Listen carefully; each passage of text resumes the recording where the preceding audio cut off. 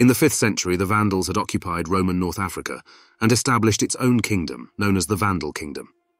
Relations between the Byzantines and the Vandals had long been normal, but flared up due to the Vandals' adherence to the declared heresy of Arianism and their persecution of the Nicene Christian native population. In 530, the pro-Roman king of the Vandals, Hilderic, was overthrown and replaced with his cousin Gelimer, and Justinian I, one of the Eastern Roman Empire's greatest generals, saw this as a justified reason to intervene in the Vandal affairs. In 533, after having secured the eastern frontiers with Persia and suppressing the Nika riots, Justinian commenced his reconquest of the previously Roman territories by dispatching the military general Flavius Belisarius to reclaim the Vandal-held lands. The Byzantine Eastern Roman forces set sail from Constantinople in June and went along the coast of Greece and southern Italy before landing in Caput Vada in September. This completely took King Gelimer by surprise, and in a hurry, King Gelimer gathered his forces to meet the Roman army. The battle that followed would be known as the Battle of Ad Decimum. When Belisarius arrived in North Africa, he knew that the Vandals would move towards him before he could reach Carthage, although not where they were exactly, and thus wanted to gain more knowledge about them before going into battle.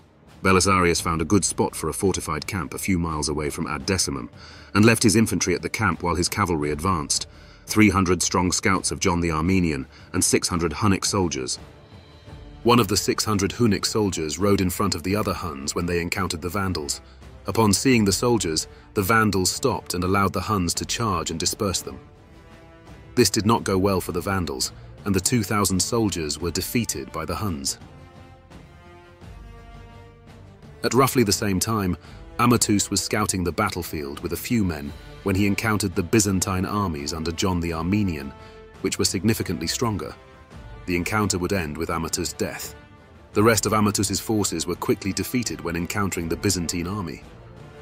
By that point, a group of Byzantine soldiers, led by a man named Solomon, arrived where the battle took place and questioned the locals about what had occurred. King Gelimer's forces came into sight, and Solomon moved his soldiers to a nearby hill.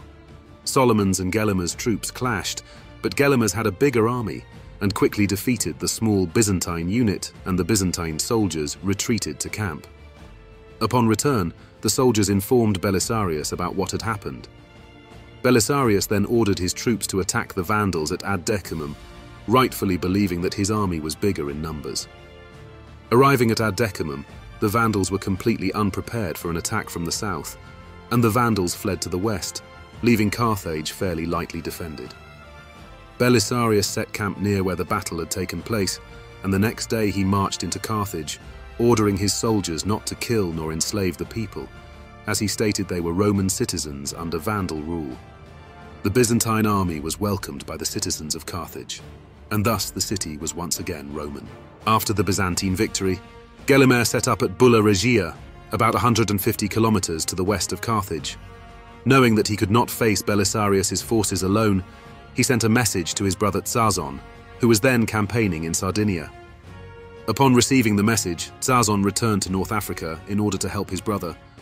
Gelimer tried many strategies to weaken the Byzantines. He attempted to divide the forces that were helping Belisarius.